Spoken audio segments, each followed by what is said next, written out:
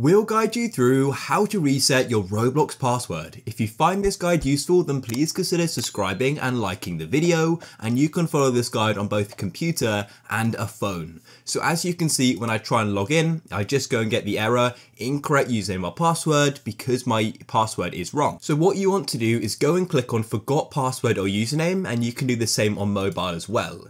When you click there, you then get taken to this page here. Make sure you select password, and then we've got two options. You can either enter your email to reset your password, or you can use your phone number. For this guide to work, it does require that you have an email or a phone number attached to your account.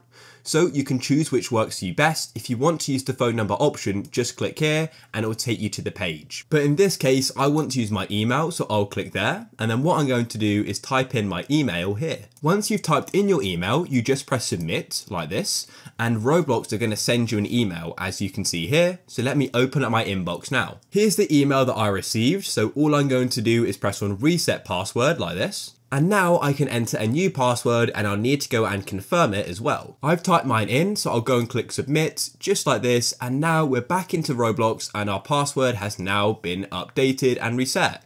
If you found this guide useful, then please leave a like.